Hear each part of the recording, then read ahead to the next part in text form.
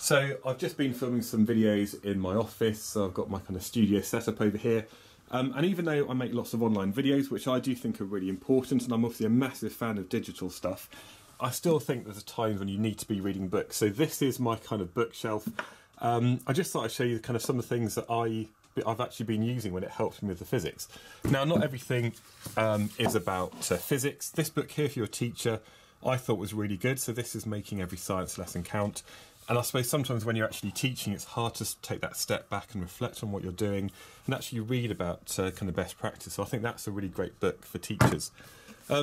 Also over here, I've got some other books, not so much about teaching, but actually which are just quite useful. This one here is all about Essentialism, which is basically how you do the right task and not try and do too many things, which I'm still not that good at. I've got Isaac physics books for GCSE and A-level. This is probably one of my favourite ones. So this one here is an old book.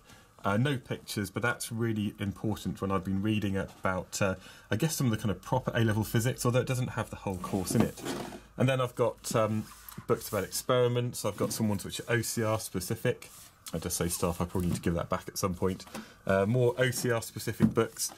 This one here, okay, it's not a book, but it's a catalogue because SciChem have been lending me equipment for stuff, which is brilliant. And I suppose by the side of it, I've got to give a bit of a shout out to Gratnell as well. They sent me some stuff in the post, some of these Gratnell trays over here. So I'm about to make some videos about Leyden jars in the future. So Gratnell are very kindly sending me equipment for me to put stuff in. So that's really nice. Over here, again, these aren't books, but these are the different course specifications which I read. You know, that's how I spend my free time.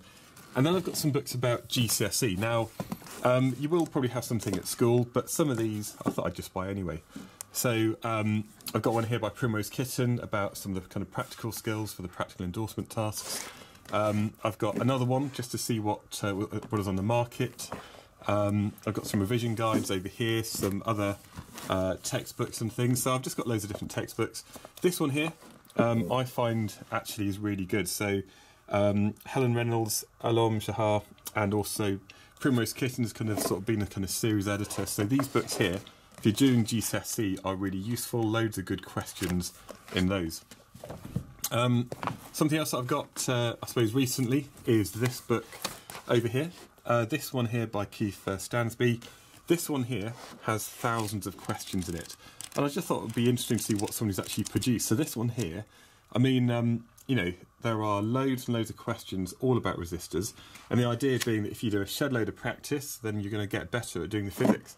So this one here, self-published, and I'll try and put the links beneath the video. I thought that's really nice.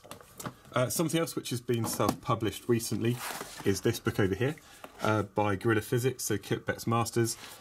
This one here is, you know, definitely worth it. You can get a digital download. I bought the hard copy because I just like reading books. You know, I can take them anywhere. This one over here is brilliant if you're maybe thinking about doing A-level physics next year, if you're currently doing GCSE, or even if you are doing A-level physics, there's some great tips and kind of introductions to all the chapters. So if you haven't really got one, I reckon it's definitely worth spending £5 on that, especially if you're thinking about doing A-level physics next year. This kind of gives you a great introduction to it. And I suppose going on from there, what I've been doing recently is just reading as much as I can. So this is one of my favourite books, Advanced Physics by Steve Adams. There's another one here. Maybe not so keen on this one here, but it's still pretty good, as I'm basically making lots of summary videos now for A-level physics.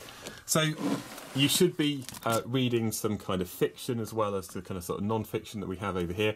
But I think this is just my kind of stuff that I'm reading when it comes to making videos. And that means when I do make the videos, hopefully I'm not making too many mistakes. And it means that the kind of stuff that I get in videos is accurate and it's actually going to be useful for you when it comes to doing your exams. Anyway, enjoy World Book Day. Make sure that you do keep reading. It is a really important skill. The more widely you read, the more information you're going to take in. You start to make connections between different bits of topics and physics especially. And actually, it's just really interesting. Anyway, if you haven't already done so, make sure that you do subscribe on YouTube and have a look at my websites, both for GCSE and A-level. Thank you very much.